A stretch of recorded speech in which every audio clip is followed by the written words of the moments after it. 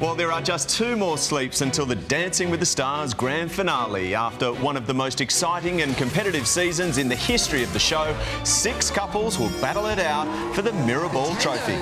But only... It's a new dawn, it's a new day, it's a new life for me. It's the dance that earned a perfect score. 10. Virginia Gay's Foxtrot saw her through to the grand finale. Joining her, Human Nature star Phil Burton. Just the way you look tonight. Chrissy Whelan Brown's unique take on the samba took her one step closer to the crown.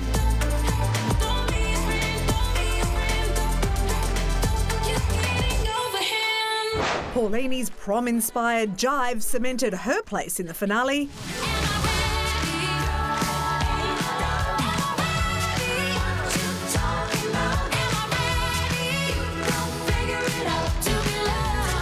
Emily Weir had a ballroom blitz with her quick step as fans await what she'll do this Sunday night.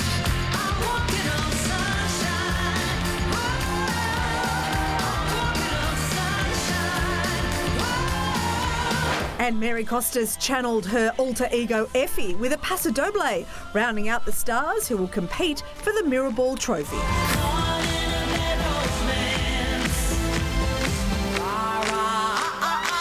Want your bad romance. It's a great season, amazing.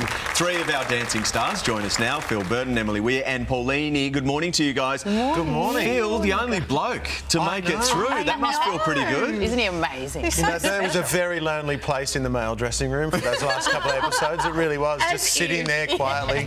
On your throne. Be honest though, did you do a little dance in front of the mirror going, oh yeah, I made it, I made it? I could do whatever I liked, looking at me, which is great. I am the only man. Yes. No, I was flying the flag for the boys at the end there. Boys, I'm trying to do it for you. Yeah, it's nice. Emily, has it been stressful? Yeah, well, look, yeah, it could at times be overwhelming, definitely, but it was fun. If anything, the best word I could use to describe the entire experience was fun. And it was like, yeah, it was great to be around this cast and crew, and like, it was a fun challenge.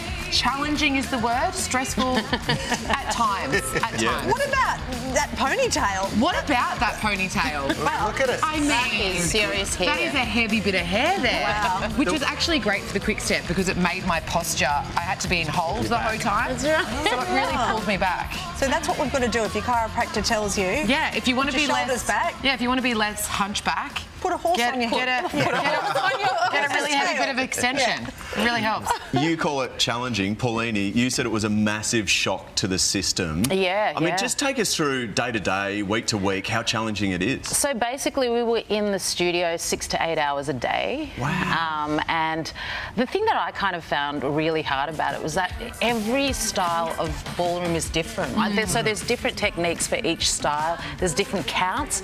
So once you've learnt something, the next day you're like, okay, you got to throw this away and learn something totally different. I mean, and that's what I was struggling with. You've done this before in a singing competition, but you knew you could sing, right? Absolutely. I think singing and dancing are totally 2 different things. The top bit is doing something totally different from the bottom bit. When you sing, the counts are different, so it's all over the place. But I got through it. Has that Human Nature experience and big stage, big crowds and the nerves and the ability to do that helped you? I think the performing side of it did help. I was comfortable in front of the camera, in front of an audience. But as Paulini said, though, it's very, very different. I kind of equated it to a pop singer trying to sing an opera song. You know, they're going to be able to get the tune right, but it's not going to sound like an opera song. I can relate. So it is. It's vastly different. So you could get the rhythm and the steps, but then you had to kind of throw that away and try something very new using muscles you'd never used before. Well, we know that you've all got through to the grand finale, and that is fantastic, but you're actually in the presence of dancing royalty here. Shirvo. Yeah. Who's here? Look at that. Wow. Look at that. 2004. my God, he's feeling himself. It's like the mask. That was Shirvo. It was the mask. Actually, so Nat, who was on this season as well, James is right? partner this year. That's who's right. amazing. I actually convinced Nat to do this. It's from the movie The Mask, and it got us kicked off. So I'm sorry, Nat. I'm still sorry. What are we, 20 years on now? Can we You just still feel bad Can we just talk about the Seinfeld puffy shirt? Yeah, how Yeah, look at those sleeves. But you really the wardrobe has been next level this season. But back then I said I need to wear a shirt like this, and they said, "Are you serious? We don't have the budget for that." Tell you what, though, Shirvo. Shirvo, that's a pretty big set of maracas you've got. Yeah, that is a big set. Did you just see him do the gun to Nat? No, but he also threw the maracas kind of gracefully, just like... Off they go. Just like... I actually asked to do a backflip in that, and the producer came out when I rehearsed it because I landed on one leg just. Can you do a And they said, backflip? actually, live, don't do it. With the puffy shirt on, I'm so glad because it weighed about 4 kilos. Do you reckon you could do like it my now? hair. Because that was 2004, so 20 years ago. Wow. We could pretend. We could.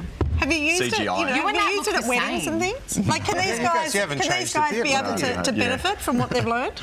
I reckon you will. You'll pick up a couple of bits and pieces along the way, and it'll come out. You won't even realise at a wedding. But guys, all the Best best of with luck. it. The Dancing with the Thank you. Stars Thanks, guys. grand finale is on Sunday at 7 p.m. on Channel 7 and 7 Plus. All the best. Good Thanks, luck. guys. Thank you.